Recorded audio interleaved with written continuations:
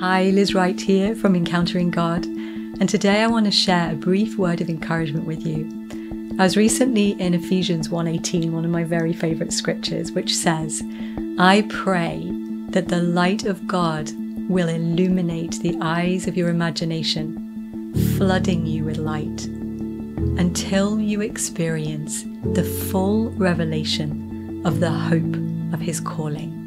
That is, the wealth of God's glorious inheritances that He finds in us, His holy ones. Holy Spirit is flooding the eyes of your understanding with fresh light, even right now, until you understand fully the full revelation of your calling. You're being invited to walk into a new level of freedom. You're being invited to understand fully and completely who you are as a new creation.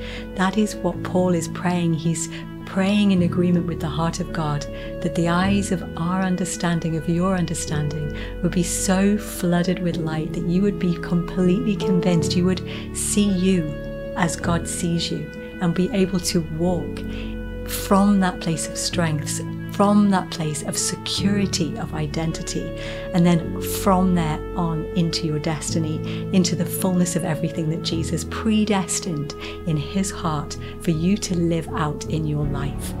And so I pray right now, in agreement with Paul's prayer, in agreement with the heart of Jesus, that that light, that revelation light, would now flood from Jesus's heart into your heart, flooding you with the truth, that you would be able to live, like I said, from this place of knowing who you are, the value of who you are, the power of who you are, that you'd be able to, from here, confidently step into being able to partner with Jesus today in a whole new way.